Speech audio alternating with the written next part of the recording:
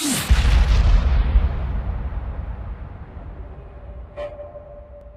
guys, it's Nikos with TechThrow, and today we'll be taking a look at TotalFinder for Mac OS X. TotalFinder adds some very useful features to Mac OS X's regular Finder. So let's go ahead and take a look at the options and preferences we have. At the top we have this icon, and of course you can hide that in the preferences.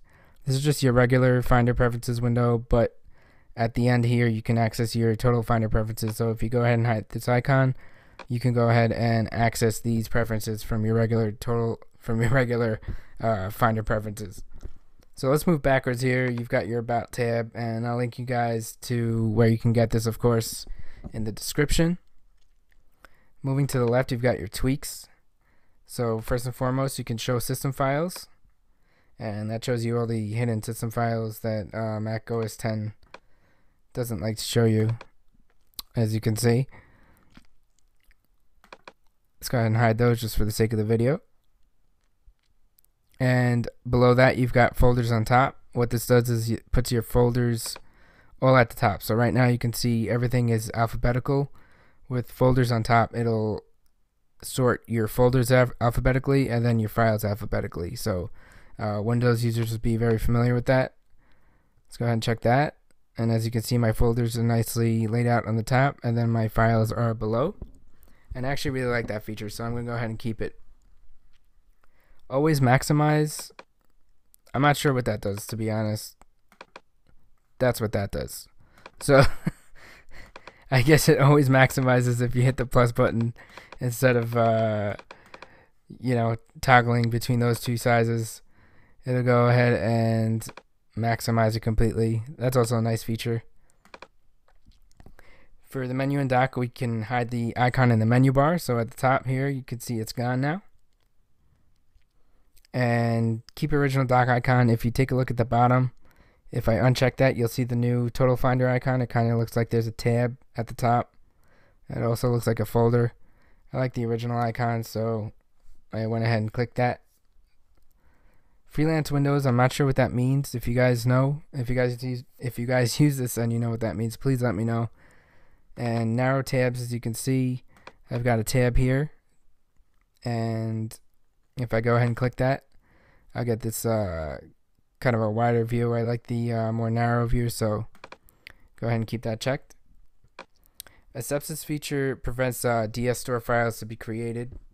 So as you saw when I went ahead and showed my system files, there's a DS store file here, and that kind of keeps your folder preferences. So if I go ahead and change the way this folder looks, the size of the icons or something like that, it stores that preference in this DS store icon.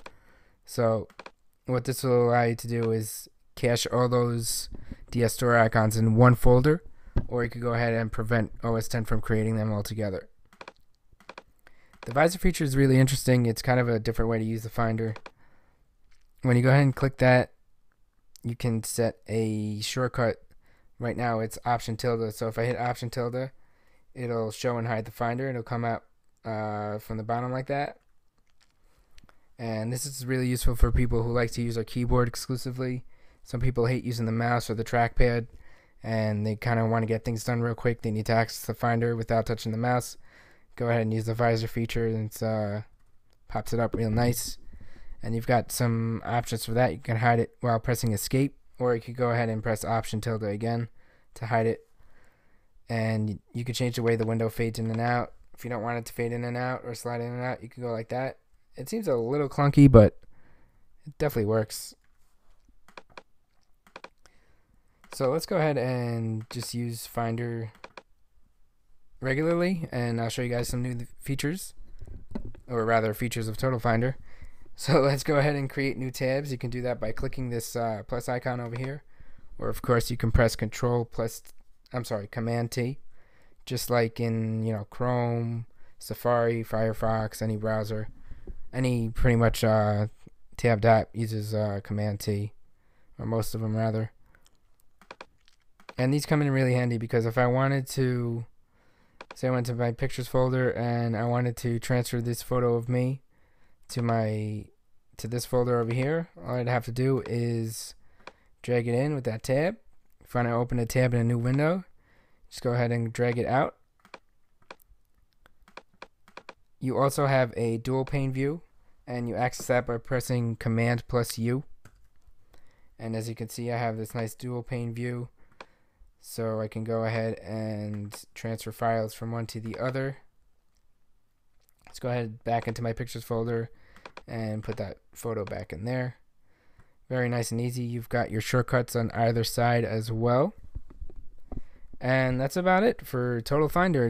It's really basic. You could use it heavily, or you can make it really lightweight.